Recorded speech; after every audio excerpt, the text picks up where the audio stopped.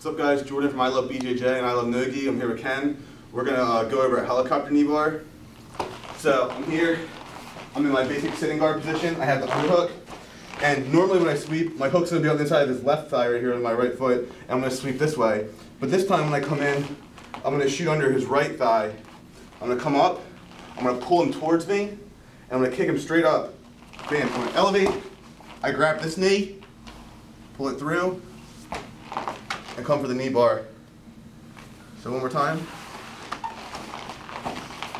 My basic sitting guard position. I'm right here. Like I said, I'm coming to his right thigh this time. Normally I'm sweeping under his left thigh and I'm going to sweep this way. But this time I'm going to pull him into me, get him off his base, kick up. When he comes through, collect the leg, ready for the knee bar. Thanks guys.